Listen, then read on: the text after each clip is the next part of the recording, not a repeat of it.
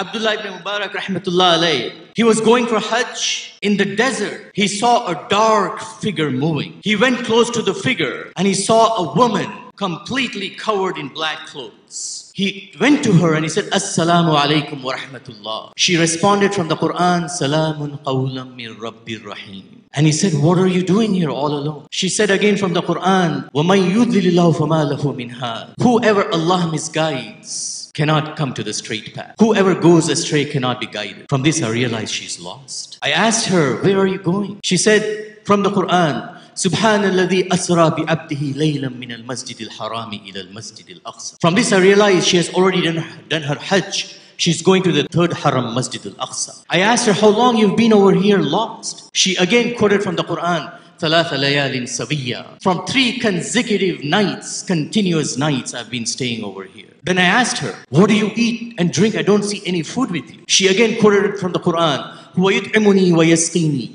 He is the one who feeds me and gives me water. Then I put food in front of her. She said, ثُمَّ أَتِمُّ الصِّيَامَ إِلَى اللَّيْلِ. From the Quran. Fast until the nighttime breaks. I told her, you don't have to fast. You're traveling. Allah has made it easy for travelers. She said from the Quran again, وَأَن تَصُومُوا خَيْرٌ لَكُمْ إِن كُنتُمْ تَعْلَمُونَ. But if you fast, it is better if you but knew about it. I was shocked and amazed at the responses of this woman. I asked her, why don't you speak to me in the same common language I'm speaking to you, normal language? She again said from the Quran, مَا يَلْفِظُ مِنْ قَوْلٍ إِلَّا لَدَيْهِ رَقِيبٌ عَتِيدٌ. That he or she does not utter a single word, but the angels are there recording it. Then I asked her, which tribe are you from? She again quoted from the Quran, do not ask of the things which you have no knowledge. Verily your heart, your hearing, your sight will be questioned on the day of judgment. I said, my apologies, I didn't mean to ask you a personal question. She said, لا تثريب عليكم اليوم يغفر الله لكم. No blame upon you. May Allah forgive you. Then I asked her, if you love me, I can help you join the caravan you have lost. She said again from the Quran, وَمَا تَفْعَلُ مِنْ خَيْرٍ يَعْلَمْهُ اللَّهُ. Whatever good you do, Allah knows about it. I lowered the camel. As I was lowering the camel, she said from the Quran, قُلْ لِلْمُؤْمِنِينَ يَغُضُّ مِنْ أَبْصَارِهِمْ.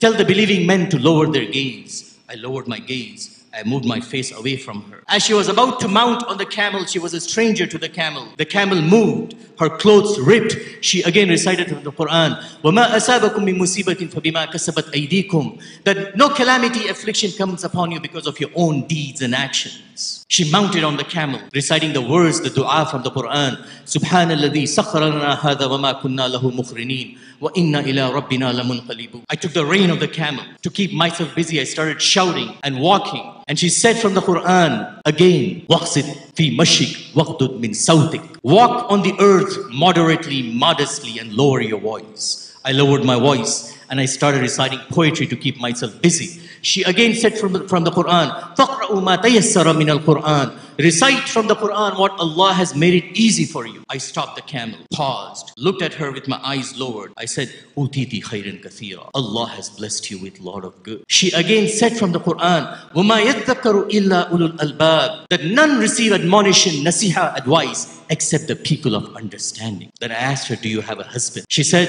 يَا أَيُّهَا الَّذِينَ آمَنُوا لَا تُسْأَلُوا عَنْ أَشْيَاءٍ تُبْدَ لَكُمْ أَنْ تَسُؤْكُمْ. O you who believe, do not ask the questions which can get into you into trouble. I locked up my lips. I said, I better be quiet. I caught up with the caravan. I went to the caravan and I told her, do you know anybody in the caravan? She again recited from the Quran, Al-Malu wal-Banoon Zinatul Hayati Dunya. From this I realized she has children in the caravan. I said, what are they doing in this caravan? For me to identify them. She again quoted from the Quran, وَعَلَامَاتٍ وَبِالنَّجْمِ هُمْ يَهْتَدُونَ. Allah talks about the stars, how they guide the people in the deserts. From this I realized her sons are the guides in the caravan.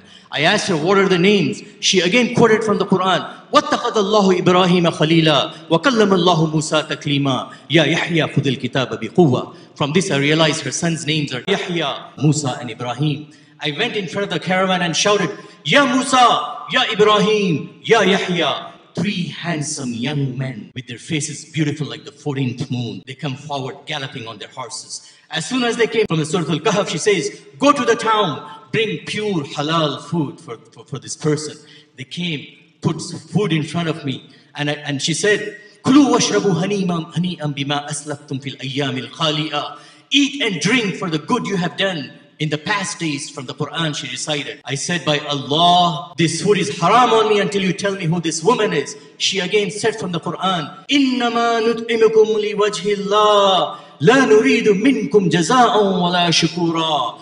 We do not feed you except for the pleasure of Allah. We do not need any thanks or gratefulness from you. I again said, I'm not going to touch this food until you tell me who this woman is. The son said, هَذِهِ أُمُّنَا. This is our mother. For 40 years, she has not spoken anything outside the Qur'an, fearing one word she might say, and the angels will write against her. Abdullah ibn Mubarak rahmatullah alayhi says, it was my turn to speak from the Qur'an now. I said, ذَلِكَ فَضْلُ اللَّهِ يُؤْتِيهِ مَنْ يَشَاءُ وَاللَّهُ ذُو الْفَضْلِ الْعَظِيمِ.